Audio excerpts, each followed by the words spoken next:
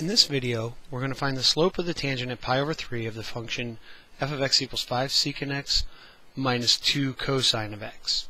So first thing we'll do is we'll find our derivative f prime of x.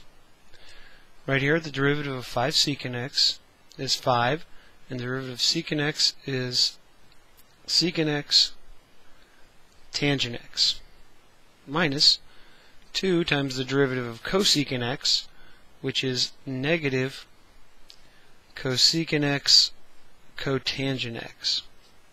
So we can turn that into a plus, and we can go ahead now and find what f prime is at pi over 3. So f prime of pi over 3 is going to be 5 times the secant of pi over 3 times the tangent of pi over 3 plus 2 times cosecant of pi over 3 cotangent of pi over 3.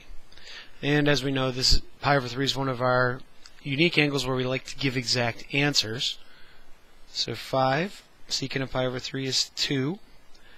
Tangent of pi over 3 is square root of 3 plus 2. Cosecant of pi over 3 is 2 over square root of 3. And cotangent of pi over 3 is 1 over square root of 3.